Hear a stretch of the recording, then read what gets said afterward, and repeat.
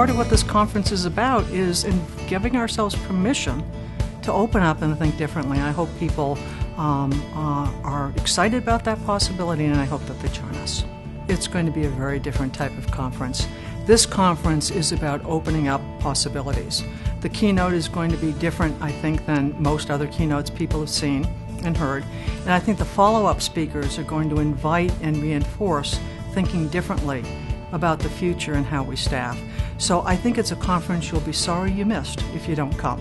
So we hope you join us, and we hope that you bring an open mind and a reflective thought to the way the future is going to be. It's important to come to this first staffing conference because we'll be able to have large discussions about all of the different things going on in staffing, the care delivery models, professional practice models, what's working, what's not working, and not just staffing ratios and patient loads, but we'll be able to talk about it as a whole and really get a sense for what's working, what's not working, and then how we can make a difference going forward.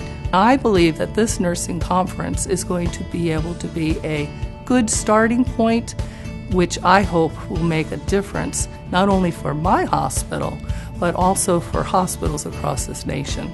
It's good that ANA is putting on this conference. I, as a co-chair of my staffing committee, I'm already registered. I'm already got my flight. I've already got my hotel. I'm going, and I hope you come too.